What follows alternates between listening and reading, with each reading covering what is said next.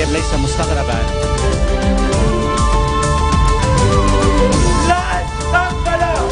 اللي عم بصير 7 أياد بشكل آخر.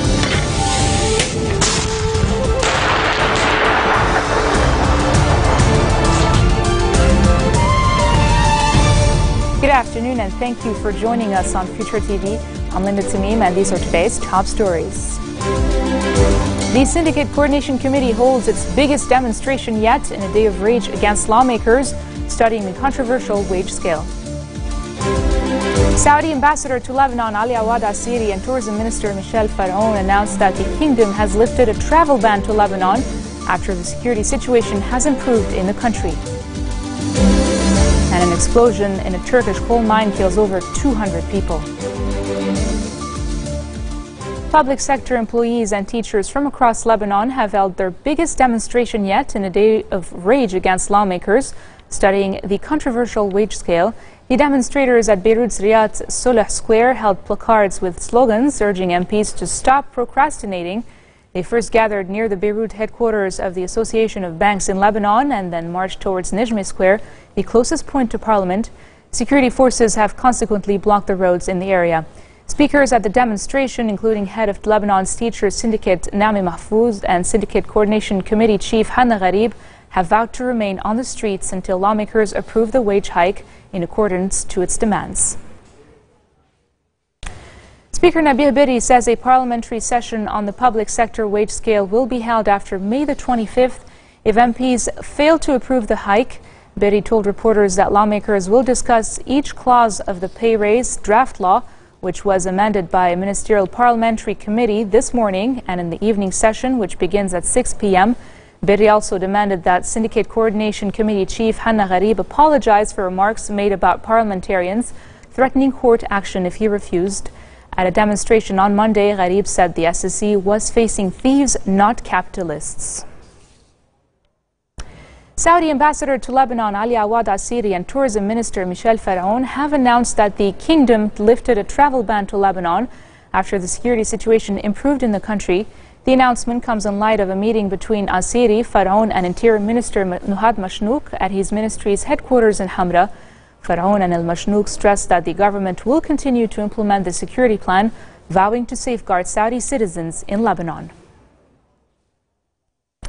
The March 14 Secretariat General has voiced its support for now English managing editor Hanin Ghaddar, who was subject to a media campaign after she took part in a symposium at the Washington Institute for Near East Policy.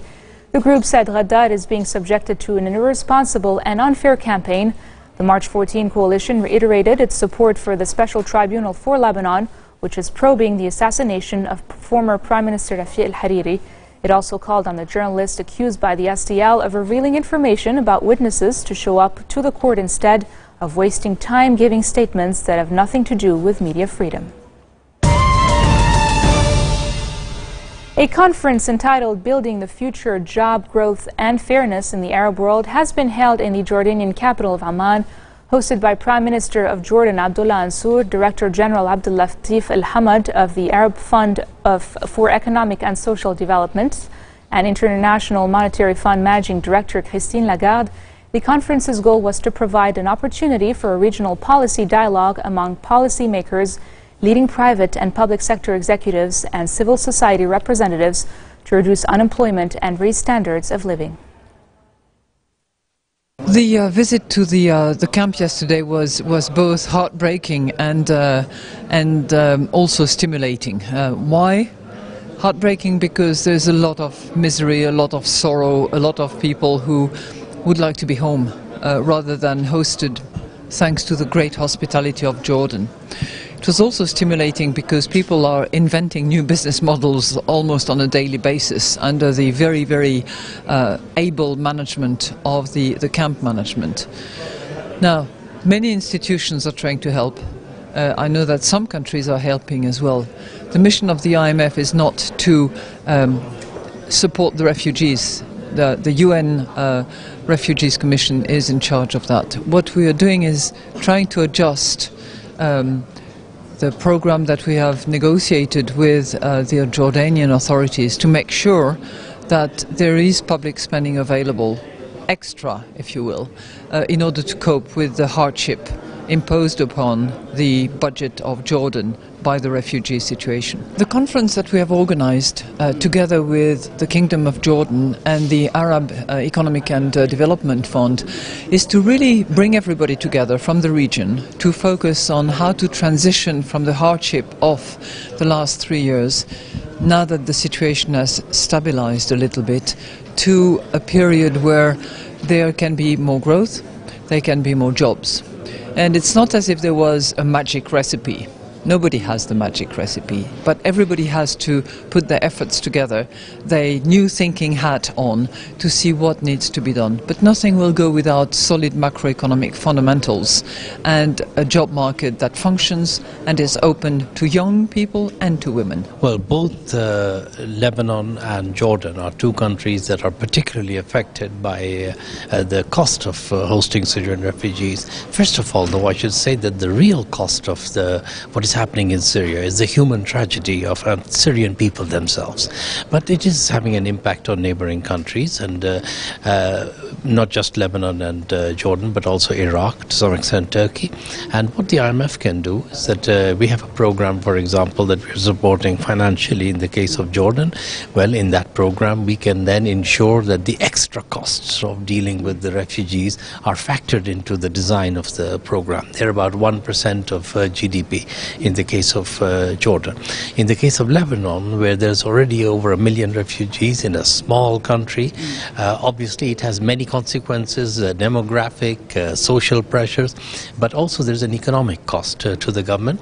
The government of Lebanon has asked international support. The IMF in its own work has also stressed the impact that this cost is having on Lebanon and encouraged all the donors to provide financing. Some countries have provided financing, but I think it's fair to say that what financing has been provided is relatively small in relation to the costs that Lebanon is incurring and the generosity that the Lebanese people are showing to their neighbors. I think this conference is an excellent opportunity to bring together ministers and governors, as well as civil society organizations, business, private sector, to discuss how 3.5 years after the start of what was called the Arab Spring, the economies of the region can now move from stabilizing their economies to growth, and from growth to jobs. Why are we so focused on it?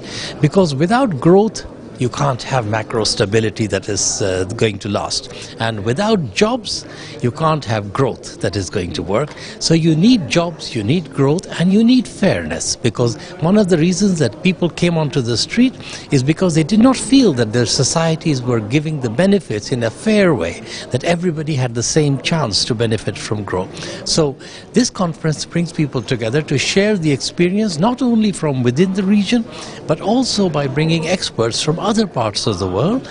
And we have had a day and a half of very good discussions, sometimes disagreement, intensive dialogue, and I hope that from this each country will be able to take away some ideas, some actions, some practical things that they can do that will improve the prospects for moving to job-creating growth, and that will respond to the aspirations of the young people who are getting increasingly impatient to see a better future for themselves. Coming up next, Nigeria's government says it is ready to hold talks with Boko Haram to secure the release of the hundreds of girls abducted from their school. Stay tuned.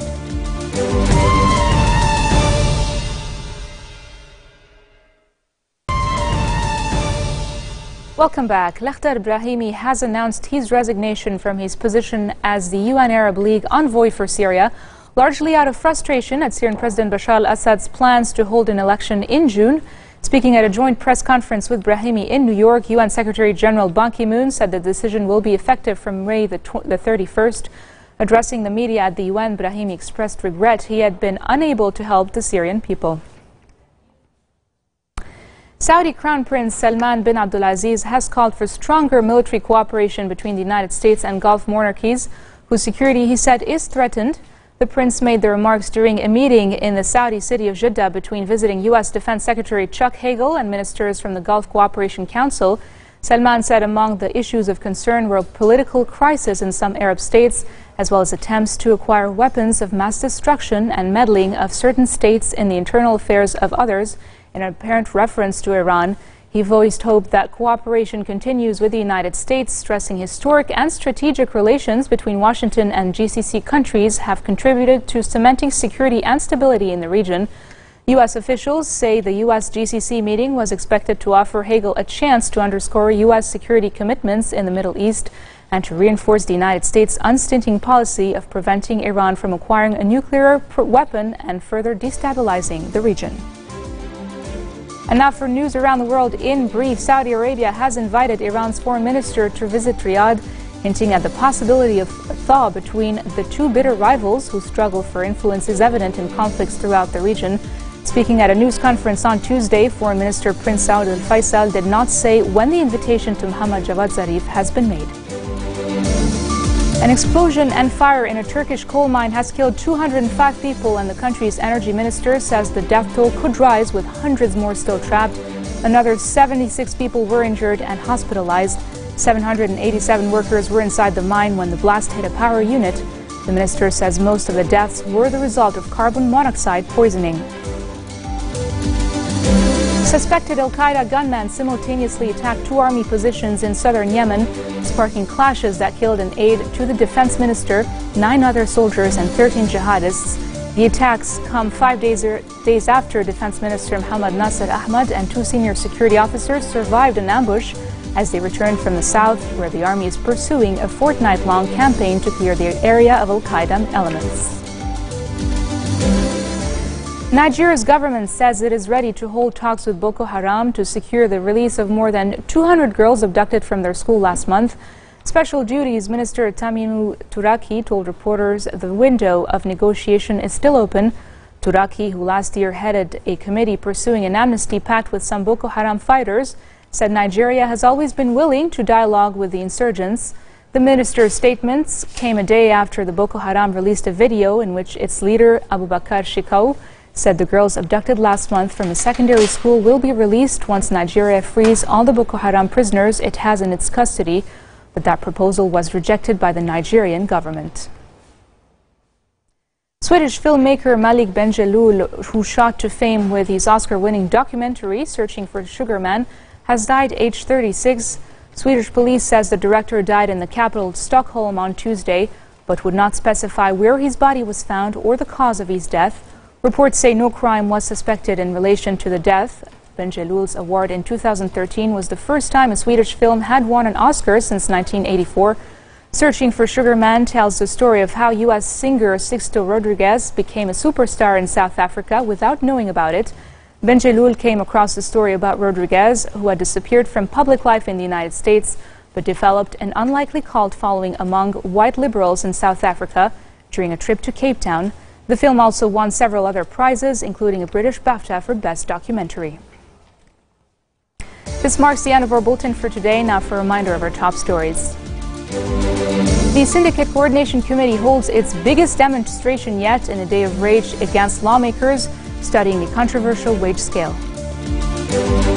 Saudi Ambassador to Lebanon Ali Awad Asiri and Tourism Minister Michel Faraon announced that the kingdom has lifted a travel ban to Lebanon after the security situation has improved in the country. And an explosion in a Turkish coal mine kills over 200 people. Those are today's headlines from us here at Future Television. I'm Lynette Samim, wishing you all a very nice evening.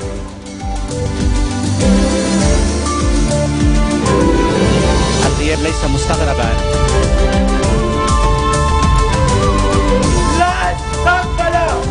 اللي عم بصير 7 أياد بشكل آخر.